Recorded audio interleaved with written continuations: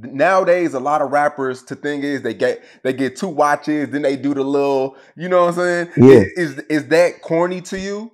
Because I've never seen you rock 2 watches at one time. But that's like the thing now that a lot of rappers do.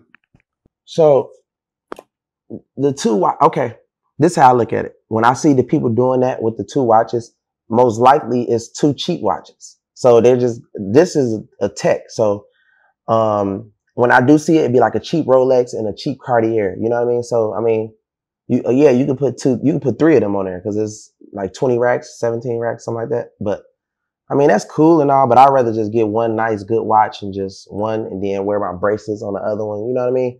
And do it like that versus might as well get a nice watch. You don't got to do the 2 watches really. You feel me? But I never really like the look of 2 watches. Yeah, I don't either. It's kind of doing too much. Like one nice watch is saying something. Exactly. Yeah. One good, nice watch.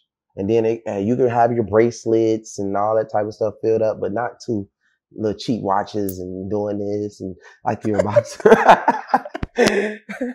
Like you're a boxer. You feel me? So I don't know. It's weird, but fuck it. What other things, you see people with jewelry do that's like, I don't, because I know you've been, we all know Bandman Kevo, you've been in this thing for going on 10 years.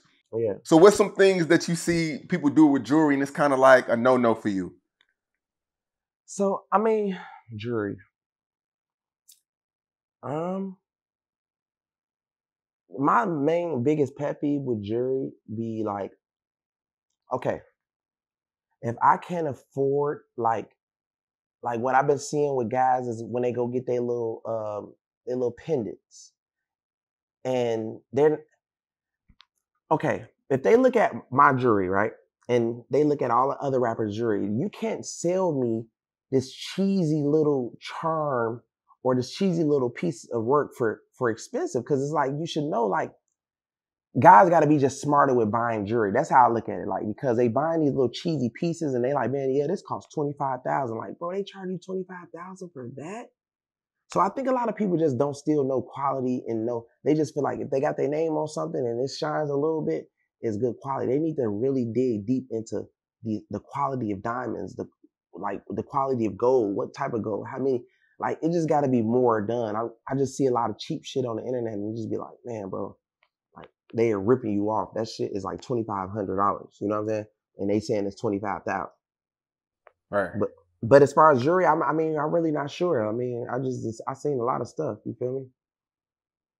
I know a lot of people out here, they rock definitely fake jewelry. Like a lot of these guys that you see, it's a lot of fake jewelry, like super fake jewelry. Not even real diamonds. Like, you know, feel me?